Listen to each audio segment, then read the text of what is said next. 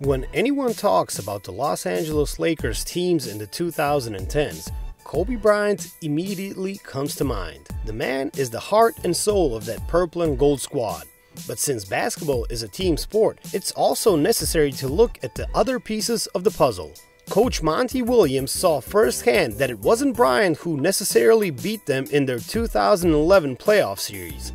It was Andrew Bynum. Williams, then coach of the New Orleans Hornets, faced the two-time defending champions in the first round. They were able to snag 2 games before bowing out in Game 6. In the post-game interview, Williams heaped praise on the big man, noting that his performance was key in the Lakers' win. Every time he got an offensive rebound, it was deflating.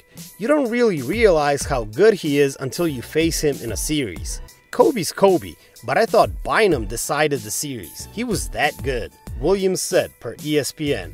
It's a surprising comment, especially given that the Lakers had Kobe, literally one of the greatest of the sport, but it shows how deep the Lakers roster was during this time. As he said, Kobe did his thing, but Bynum, as well as the other role players, are the unsung heroes of the Lakers' reign. Stats revealed that Bynum averaged 15.2 points and 10.3 rebounds in the series against the Hornets. He snagged 6.3 defensive rebounds and 4 offensive rebounds. Game 6 was his best offensive rebounding night as he snagged a total of 8. Legendary head coach Phil Jackson echoed the observation made by Williams. Kobe wasn't the only one who did the damage. The entire roster makeup of the Lakers, particularly their size, paved the way for the series win. The size and depth of our team wore them down in the end, Jackson said.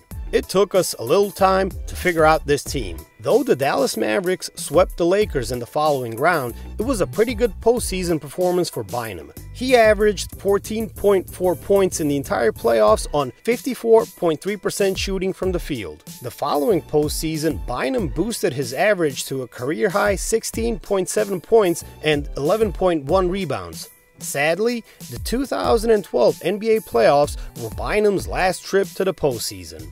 Injuries hounded the big man. It was heavily expected that the purple and gold would make him their centerpiece. But in a wild turn of events, the Lakers entered a 4-team trade that got them Dwight Howard, while Bynum ended with the Philadelphia 76ers, a team he would never play for as injuries started to pile up.